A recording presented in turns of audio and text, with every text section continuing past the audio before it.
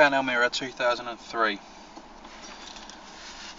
Start off with by removing this whole panel and pulling it forwards using a trim tool.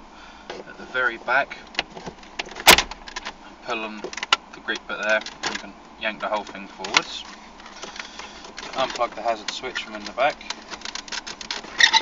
It's very difficult to get to as the clip is inside the plug, so you need to try and get in and push that in. Once that's removed, the bottom part of the dashboard comes off and comes forwards. Nice and simple, just pull it off. That'll give you access to 2 screws, one there, 4 screws, one there, one at the top, one at that side on the top. And just standard lip screws.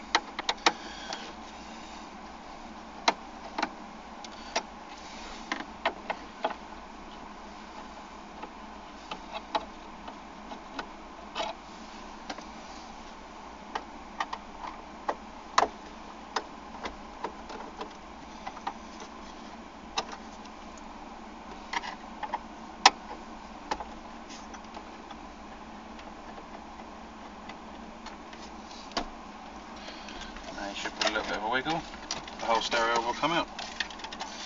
And you can unplug the cable from the back and the aerial.